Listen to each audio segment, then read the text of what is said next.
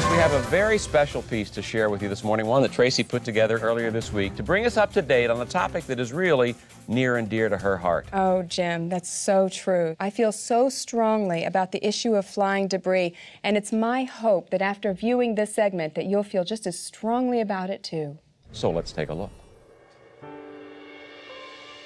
This is Karen Stillwell, wife, mother of 3, and my best friend in high school. In 2003, she died from the effects of flying debris. Karen ate well and exercised regularly, but that couldn't protect her from the errant piece of wood that struck her in the forehead while she was water skiing. After Karen died, I made it my mission to ensure that nobody needlessly loses a friend to wind-borne rubble ever again.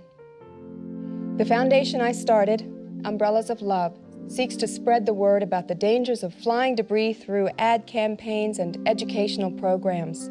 But to truly grasp the enormity of this problem, you need to hear from some of the brave survivors who were injured by random flying things hitting them. I woke up and heard the doctor say, "You've been hit by a piece of flying rebar."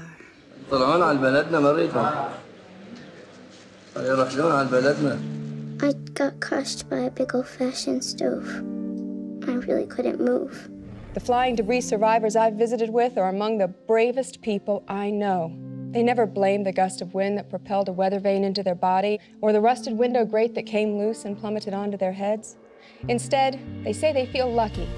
If we're going to stop this epidemic of garbage and rubble killing innocent people, we're going to have to face some hard truths about the pervasiveness of unattached or insecurely attached objects throughout our nation's cities and towns. Make a plan to assess the risk of flying debris in your area. If you visit www.watchoutnow.org, you can download some printable debris markers. Simply affix these labels to any rocks, jagged pieces of metal, large branches, loose bricks, cars, and damaged gargoyles you see in your home, workplace, or neighborhood. If you notice your kids laughing at someone they see on TV getting clobbered by a random object, take the time to speak with them about the very real consequences of getting hit on the head with a vase. Please, tell a friend about the dangers posed by flying debris. Do it for me. For Karen, most of all, for yourself. Thank you. That is very powerful stuff, Tracy. You are going to help a lot of people.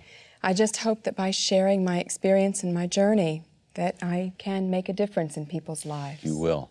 You are. Now, our romance expert is going to help you get the love life you want from that impotent, fat, balding husband of yours.